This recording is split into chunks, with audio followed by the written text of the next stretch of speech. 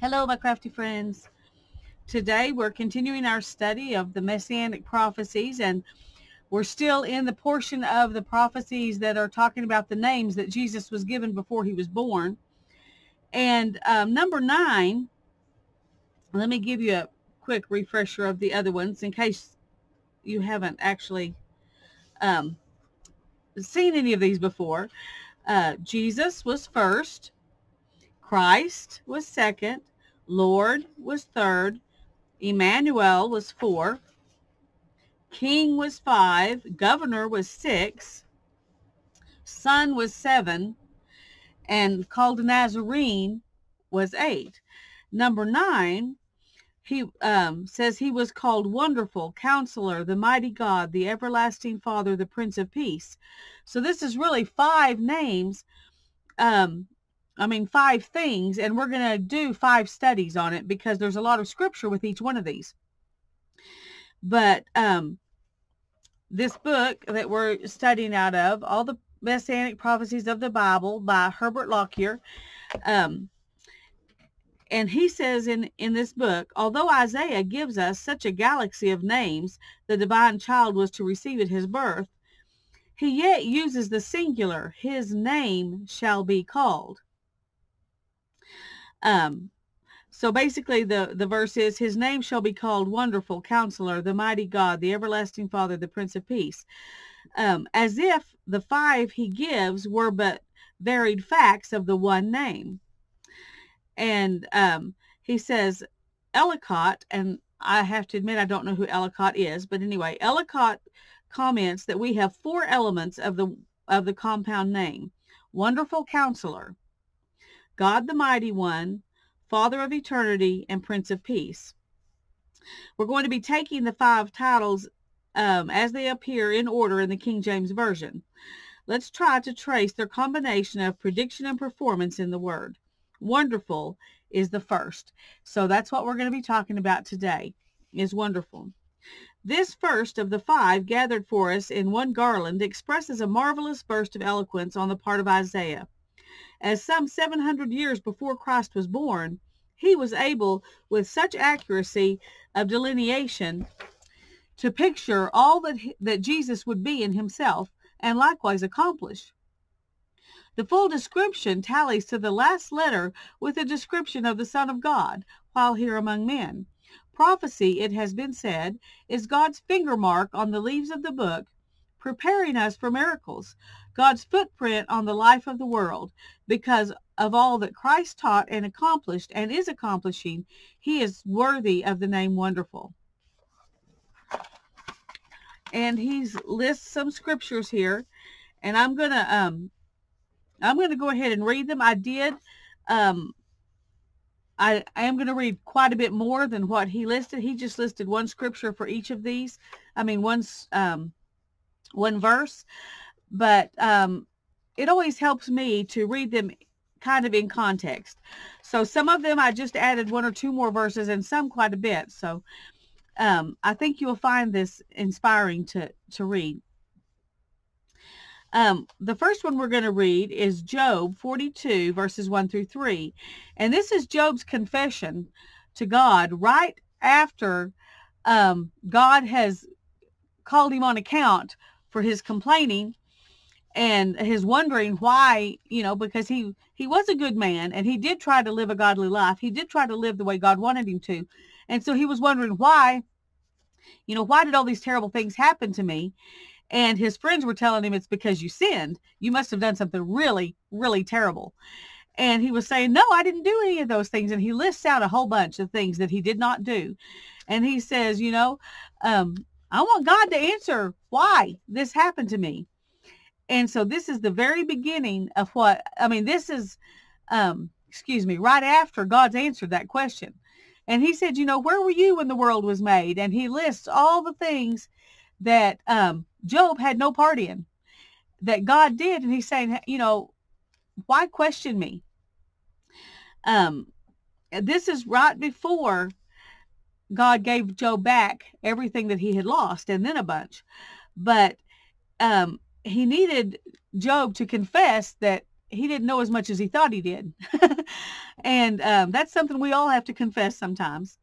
Then Job answered the Lord and said, I know that you can do all things, and that no purpose of yours can be thwarted. Who is this that hides counsel without knowledge?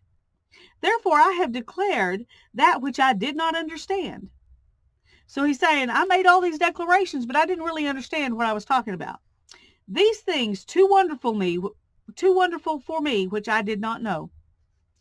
So he did say a lot of stuff when he was answering his friends back. They were telling him God this, this, this, and this, and he was saying, no, God is like this, this, and this. And he's saying, you even gave me those words because I didn't need, this stuff's too amazing for me to know. So God did chastise him. But after these verses, God also tells his friends, you didn't know what you were talking about, but Job knew the real me. And so it's a pretty amazing book to read. Anyway, the verse that we're focusing on for this study is, therefore I have declared that which I did not understand, things too wonderful for me, which I did not know.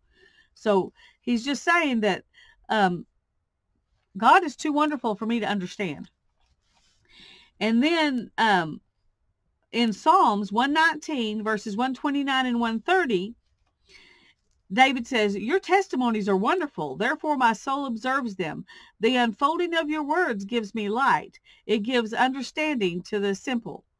So once again, in the Old Testament, they're saying, the things that you do and the things that you say, your testimonies, they're just too amazing for me to understand. And that is why it's hard for us to understand Jesus coming into this world as a baby and being God. That's all too much for us to understand. It's too wonderful for us to understand. And then in Isaiah,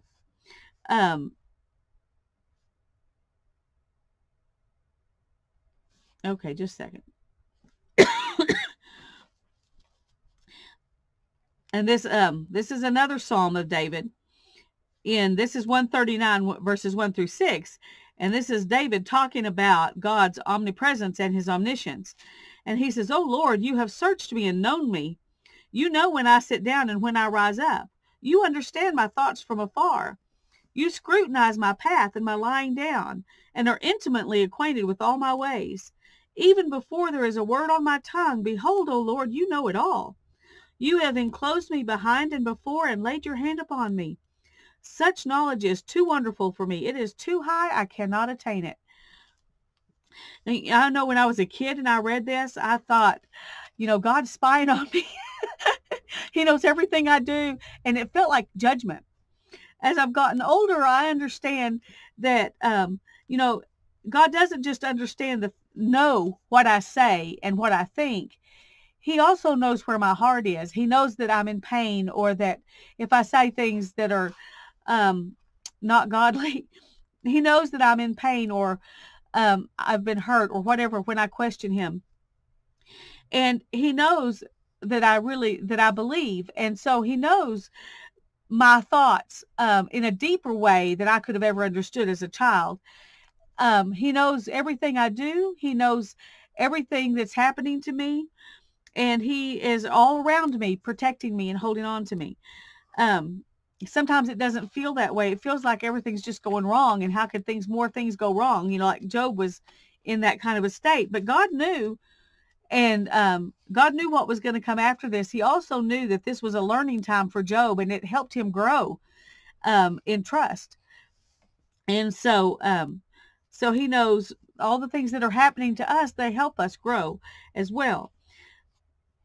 So my understanding of this verse has changed a lot since I became an adult. And then in Isaiah, chapter 25, verse 1 says, "O Lord, you are my God. I will exalt you. I will give thanks to your name, for you have worked wonders, plans formed long ago with perfect faithfulness." So he's already praising God for the wonderful things he's done that he planned a long time ago that were part of the plan. And this is still in the Old Testament. Jesus hasn't even gotten here yet. And so some really amazing wonders haven't even happened. But Isaiah is already amazed and thinks that how, wonderful in the way of causing wonder it is. Also in Isaiah 28, I'm going to read verses 21 through 29 because I think the text behind this verse, 29 is the actual verse that Lockyer wants us to read, but I think the text behind it helps it to mean even more to us. Isaiah says, "For the Lord will rise up at Mount Perazim. He will be stirred up as in the valley of Gibeon to do his task, his unusual task, and to work, his extraordinary work. And now do not carry on as scoffers, or your fetters will be made stronger. For I have heard from the Lord God of hosts of decisive destruction on all the earth. Give ear and hear my voice. Listen and hear my words. Does the farmer plow continually to plant seed? Does he continually turn and harrow the ground? Does he not level its surface and sow dill and scatter cumin and plant wheat in rows and barley in its place and rye within its area? For his God instructs him and teaches him properly." So he's saying God even taught the farmers how to farm and when to do things. "For dill is not threshed with a threshing sledge, nor is the cartwheel driven over the cumin. Dill is beaten out with a rod and cumin with a club. Grain for bread is crushed. Indeed, he does not continue to thresh it forever, because the wheel of his cart and his horses would eventually damage it. He does not thresh it any longer. This also comes from the Lord God of hosts, who has made his counsel wonderful and his wisdom great."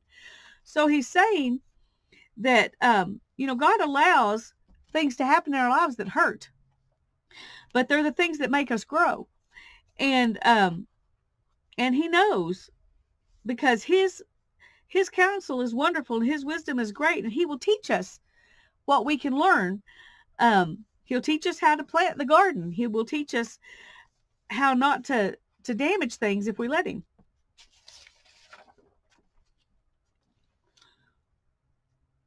Also in Isaiah chapter 9, he's talking about, he uses verse 6, but once again, I want to read what comes up to that because I think it matters. Verses 1 through 6 say, "But there will be no more gloom for her who was in anguish. In earlier times he treated the land of Zebulun and this land of Naphtali with contempt, but later on he shall make it glorious. By the way of the sea, on the other side of the Jordan, Galilee of the Gentiles." So he's saying this gloriousness that's going to come to Israel is going to come from the other side of the sea, other side of Jordan, from Galilee, where the Gentiles are. "These people who walk in darkness will see a great light. Those who live in a dark land, the light will shine on them. You shall multiply the nation, you shall increase their gladness, and they will be glad in your presence, as with the gladness of harvest, as men rejoice when they divide the spoil. For you shall break the yoke of their burden and the staff on their shoulders, the rod of their oppressor, as at the battle of Midian. For every boot of the booted warrior in the battle tumult and cloak rolled in blood will be for burning, fuel for the fire. For," and this is the verse that he wants us to concentrate on, "for a child will be born to us, a son will be given to us, and the government will rest on his shoulders." We read this verse when we were talking about Counselor last week. "And his name will be called Wonderful Counselor, Mighty God, Eternal Father, Prince of Peace." So, through all this, he's listing the things that happened that were bad. And he's saying it's not always going to be this way. There's coming redemption. There's coming someone who is going to save us. Now, it may not have been the kind of salvation they were expecting. But it was also, because God knows more than we do. All right. The Hebrew word for wonderful is secret. Let's just think about that for a minute. Wonderful means secret. So if something is wonderful, it's something we cannot understand. And since we can't understand it, that's what makes it so wonderful, so amazing, so because it's so improbable to us in our finite mind. the same word secret is given as wondrously. And this is what we know of Jesus. His wonderful words, works, and witness prove him to be the Son given. It would have been more wonderful or more secret or more more incomprehensible if Jesus, being all that he was, had performed no mighty works. So basically he's saying we shouldn't be surprised he did amazing things because he's God's Son. And so, it would have been even more amazing if he didn't do these wonderful things. So don't be amazed by the wonders he did. That's natural to someone who is God. The verse that he quotes here is Judges 13, and I'm reading 15 through 20. And it says, Then Manoah said to the angel of the Lord, Please let us detain you so that we may prepare a young goat for you. The angel of the Lord said to Manoah, Though you detain me, I will not eat your food. But if you prepare a burnt offering, then offer it to the Lord. For Manoah did not know that he was the angel of the Lord. Manoah said to the angel of the Lord, What is your name, so that when your words come to pass, we may honor you? Because he had just, in the previous verses, told them what was going to happen in their family. But the angel of the Lord said to him, Why do you ask my name, seeing that it is wonderful? The other word could be incomprehensible. Why do you ask my name, seeing that it is incomprehensible? Or why do you ask my name, seeing that it is secret? So Manoah took the young goat with the grain offering and looked on. For it came about when the flame went up from the altar towards heaven that the angel of the Lord ascended in the flame of the altar. When Manoah and his wife saw this, they fell on their faces to the ground. So they finally understood this was not just a person they were talking to, but they had to see something wonderful to understand that. Now, the fulfillment of these prophecies that we just read is in Matthew and Luke and Acts. And so we're going to read some of those verses now. Matthew 21, verses 14 through 16 says, And the blind and the lame came to him in the temple, and he healed them. But when the chief priests and scribes saw the wonderful things that he had done, and the children who were shouting in the temple, Hosanna to the Son of David, they became indignant and said to him, Do you hear what these children are saying? And Jesus said to them, Have you never read, Out of the mouths of infants and nursing babies, you have prepared praise for yourself? So he's quoting to them from the Old Testament.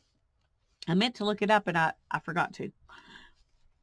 But anyway, in this particular version, when it's read, when it's written in a different font like that, that's usually what it means. This is a quote from the Old Testament. And then in Luke 4, verses 16 through 30. Now, this is a really long one. But I think that it's important to read all of it and not just the last verse where the word wonder and wonderful is used. And you probably get tired of hearing me say that. I probably should stop saying it and just read it. Sorry. And he came to Nazareth where he had been, and this is Jesus that we're talking about here. He came to Nazareth where he had been brought up, and as was his custom, he entered the synagogue on the Sabbath and stood up to read. And the book of the prophet Isaiah was handed to him. He opened the book and found the place where it was written, The Spirit of the Lord is upon me, because he anointed me to preach the gospel to the poor. He has sent me to proclaim release to the captives and recovery of sight to the blind, to set free those who are oppressed, to proclaim the favorable year of the Lord. And he closed the book and gave it back to the attendant and sat down. And the eyes of all in the synagogue were fixed upon him. You could just see everybody staring at him and waiting. What's he going to say? And he began to say to them, Today this scripture has been fulfilled in your hearing. And all were speaking well of him and saying, Is this not? And all were speaking well of him and wondering at the gracious words which were falling from his lips. And they were saying, Is this not Joseph's son? And he said to them, No doubt you will quote this proverb to me, Physician, heal yourself.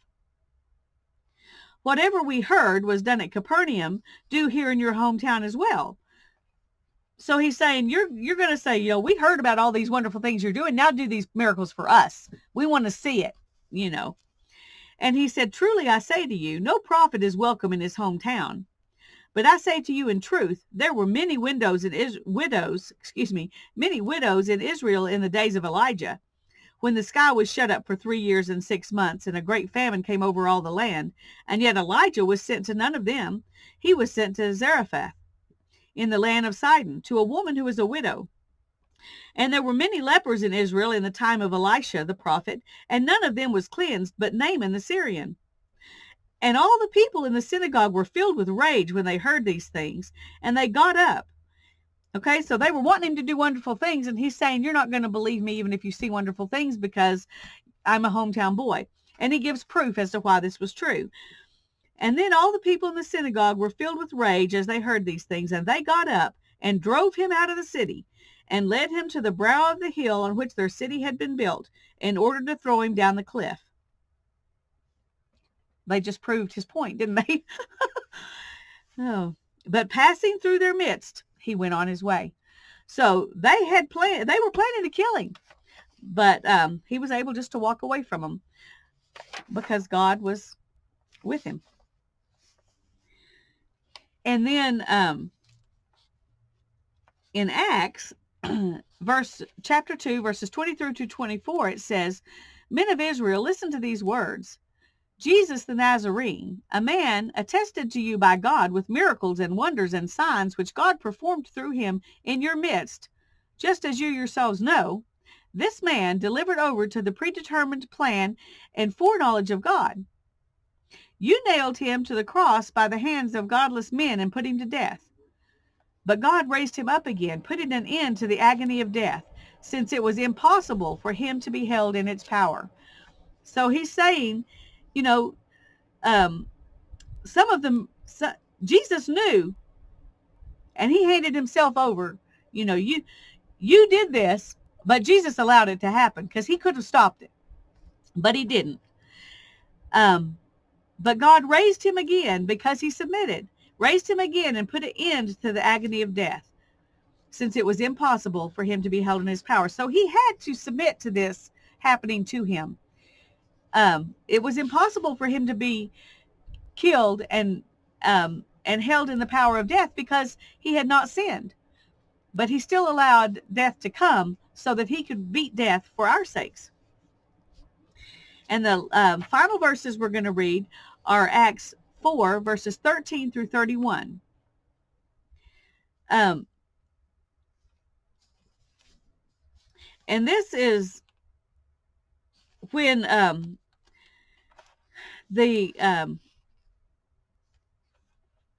when Peter and John, I forgot their names for a second. When Peter and John had been arrested, and they were trying to decide what to do with them because there was a huge crowd that was listening to them preach. And they were like, well, we don't want them preaching about Jesus, but we can't put them in jail or we'll have a mob on our hands. So this is what happened while they were in this place. It says, now as they observed the confidence of Peter and John and understood that they were uneducated and untrained men, they were amazed and began to recognize them as having been with Jesus. So they realized by the things they were saying that they couldn't have come by this information on their own. And they also realized this is the same stuff Jesus was saying. And seeing the man who had been healed, in the previous verses that we didn't read, they had healed someone. Sorry, I got off track with that. And seeing the man who had been healed standing with them, they had nothing to say in reply. But when they had ordered them to leave the council, they began to confer with one another. So they just told them to leave. They didn't know what to say. They began to confer with one another, saying, what shall we do with these men? For the fact that a noteworthy miracle has taken place through them is apparent to all who live in Jerusalem, and we cannot deny it. So they would have liked to. They would have liked to have said, this didn't happen. It's just a rumor. But they couldn't because people saw it. Everybody in Jerusalem knew about it. But so that it will not spread any further among the people, let's warn them to speak no longer any any man in this name. So they're telling them, none of you can ever talk about Jesus again. And when they had summoned them, they commanded them not to speak or teach at all in the name of Jesus. Listen to Peter and John. But Peter and John answered and said to them, whether it is right in the sight of God to give heed to you rather than to God, you be the judge. For we cannot stop speaking about what we have seen and heard. Okay, so they're saying, if you think we should do what you want us to do instead of what God's told us to do, well, then you can judge us. But we're not going to stop. We're not going to stop talking about Jesus. And then it says, when they had threatened them further, they let them go. So they kept on threatening them, saying they were going to punish them. But it says that finding no basis on which to punish them on account of the people, because the people were all glorifying God for what happened. For the man was more than 40 years old on whom this miracle of healing had been performed. So everybody knew him. For 40 years, he had been in this sad state. And suddenly he wasn't anymore. You can't deny this is a miracle that these men performed. And you can't deny that they performed it in Jesus' name. So they had to let him go because the people, they were afraid of the people. When they had been released, they went to their own companions and reported all that the chief priests and the elders had said to them. And when they heard this, they lifted up their voice to God with one accord and said, O Lord, it is you who made the heaven and the earth and the sea and all that is in them, who by the Holy Spirit, through the mouth of our father David, your servant, said, why did the Gentiles rage and the peoples devise futile things? The kings of the earth took their stand, and the rulers were gathered together against the Lord and against his Christ. And they were quoting David, and now it tells us why. And they're still talking to God. For truly in this city there were gathered together against your holy servant Jesus, whom you anointed, both Herod and Pontius Pilate, along with the Gentiles and the peoples of Israel, to do whatever your hand and your purpose predestined to occur. And now, Lord, take note of these threats, and grant your bondservants that we may speak your word with all confidence, while you extend your hand to heal, and signs and wonders to take place through the name of your holy servant Jesus. And when they had prayed, the place where they had gathered together was shaken, and they were all filled with the Holy Spirit, and began to speak the word of God with boldness. So they didn't pray, they prayed that God would continue to preserve them so they could continue to preach Jesus, and that he would not only give them the words to say and protect them, but he would give them the courage to say it against all of these people who were rallying against them. How worthy Jesus was of his name Wonderful, because he was in himself all that this name implied. He was wonderful in his teaching, which has never been surpassed by the world's greatest scholars. He was wonderful in his character, the marvel being that while others became repentant and were converted under his influence, he himself never had anything to repent of. He was wonderful in his life, because of its purity and plan, a saving plan he brought about through his death and resurrection. And then there's a little poem here I want to read. It says, "O wonderful, round whose birth home prophetic song, miraculous power, cluster and turn like star and flower." So we're in the time of year where we celebrate Jesus's birth, and we sing songs about Wonderful Counselor and all the names that were given to Jesus before he was born. And it's a good time to be reading these scriptures. Oh, okay. I went ahead and did a lot of prep work on my on the page we're going to do today. I'm having trouble with my shoulder, and so I knew I needed a fussy cut and ink and stuff like that, and I needed to do it in my lap and not up here on the table. So I just went ahead and did all those things. So we're just going to put it together. This is going to be quick and easy. I've got this song that I'm going to read it to you. Let me get it in order here.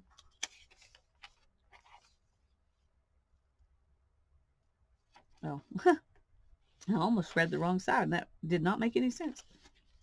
Okay. I'm going to read the verses and I'll just read the chorus once. Wonderful grace of Jesus, greater than all my sin. How shall my tongue describe it? Where shall his praise begin? Taking away my burden, setting my spirit free. For the wonderful grace of Jesus reaches me.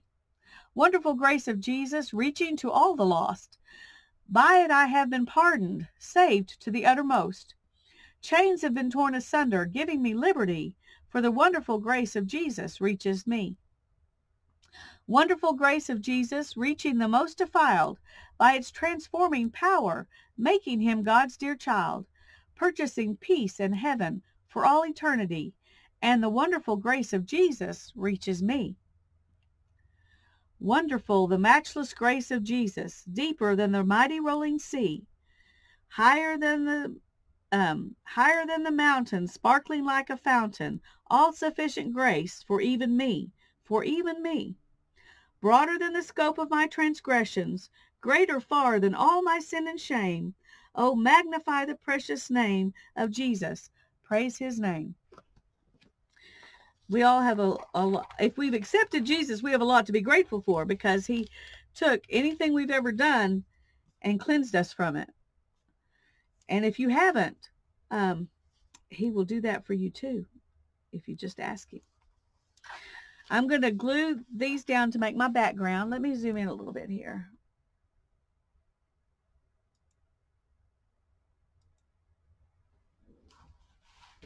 Okay. That'll make it easier too. And I think I'm just going to put glue all over this. Let me get a piece of wax paper. Oh, here, this will work.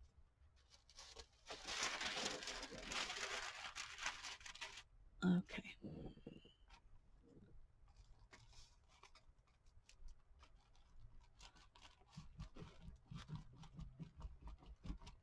I'm trying very hard to not use my right arm. Thankfully, I'm left-handed.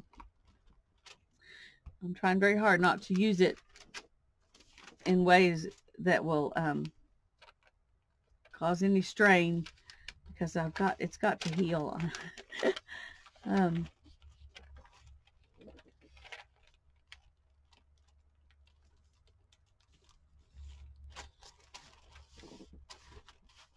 It's taking longer than I wanted to, but I'm trying to be very good. So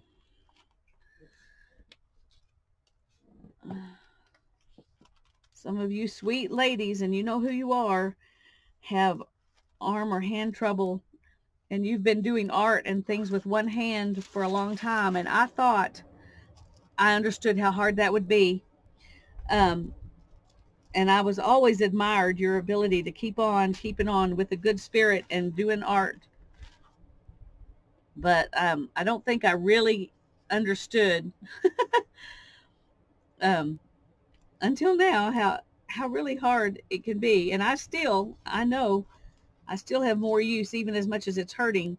I still have more use than a couple of you do. And I just want you to know once again how much I admire your fortitude and keeping on with what you're doing in spite of the trouble with your arm and your hand.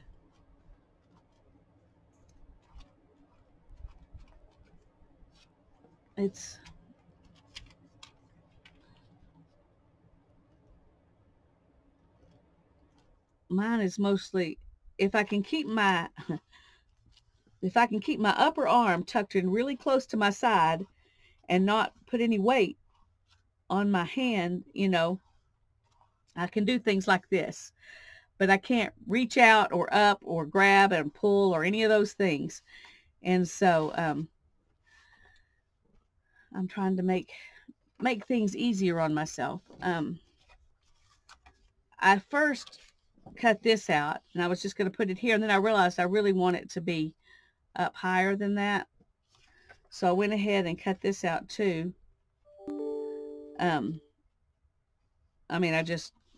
Yeah. I'm going to, let's see.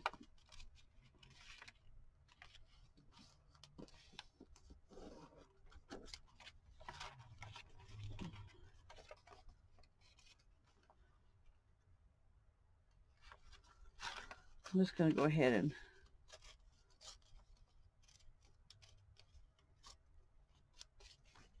trim that. I had everything all inked. Sorry, just a second. Okay.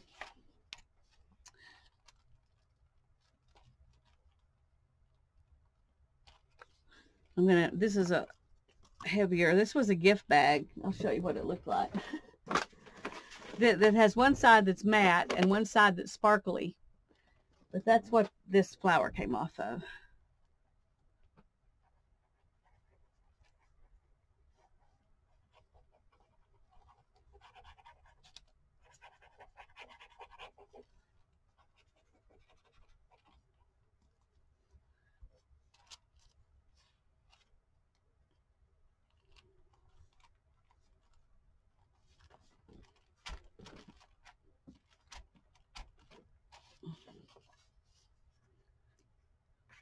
I hope that these verses really blessed you as much as they did me. It's this going into a deeper look at each of the names of Jesus and what they mean and how they were prophesied in the Old Testament. This has all very much blessed me. And sharing the Bible with you I hope is blessing you, but it blesses me to do that too.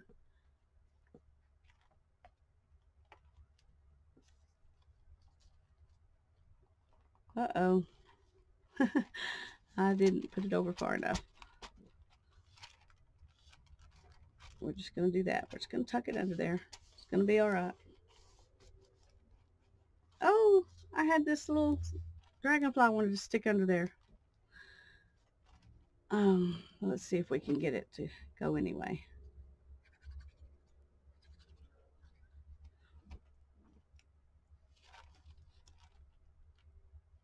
Yeah.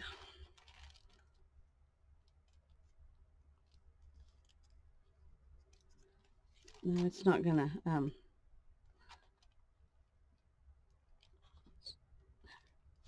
no, I think we're just gonna have to forget the dragonfly.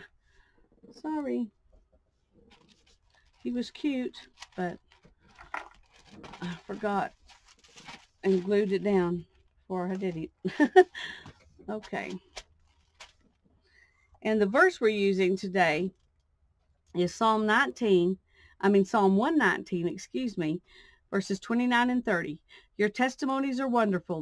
Therefore my soul observes them. The unfolding of your words gives light. It gives understanding to the simple. So we can all understand the Word of God. You don't have to be a brilliant scholar to understand the gospel. You just have to study it and believe it.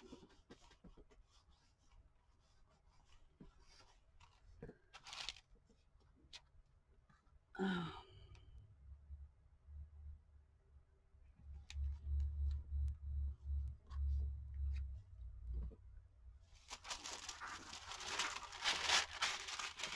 Ooh, I had glue down there.